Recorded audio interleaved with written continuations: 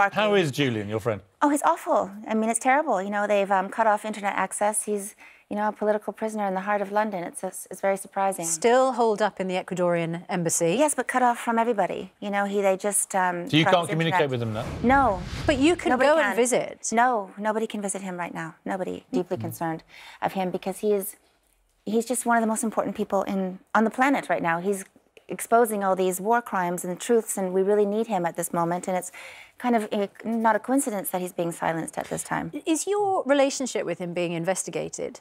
Is you... Oh, probably. Gosh, I mean, I wouldn't be surprised, but he's just such a good person. He's has such good spirit, and I just really hope that he's doing okay, and I have a lot of concerns for him. I'm concerned about his health and well-being, and Theresa May needs to do something. I mean, the UK is being so stupid. They have to make a decision. They keep on passing the buck. No one wants to take responsibility, and you know, they want to extradite him to the US, 100%, and that would be life in prison, and that would be, or worse. So before something happens to him, someone needs to confirm that they are not going to extradite him to the US, because that's all he cares about. You know, it's really important, and there's so much going on in the world right now. I want to know what he's thinking, you know, I want to know what he has to say about all this, and he's being silenced. And you are genuinely worried about his health? Yes, yes. Well, already genuinely worried about his health. I mean, his circumstances with no sunlight, being in a small space for so long, and now being cut off from everybody is just inhumane. It's a human rights situation. He's being abused. There's plenty of people, of course, who think that he should face questions. Abuse? No.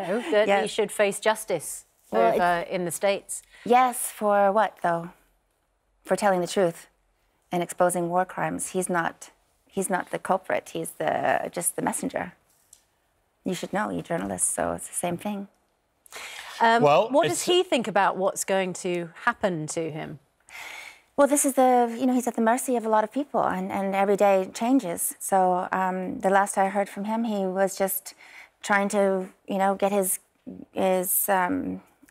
himself together and be prepared for anything. When was the last time you saw him or spoke to him? I spoke to him just before he was cut off. Which is when? A week ago, a week and a half ago or so, but just spoke to him. And how was he when you spoke to him? Concerned, and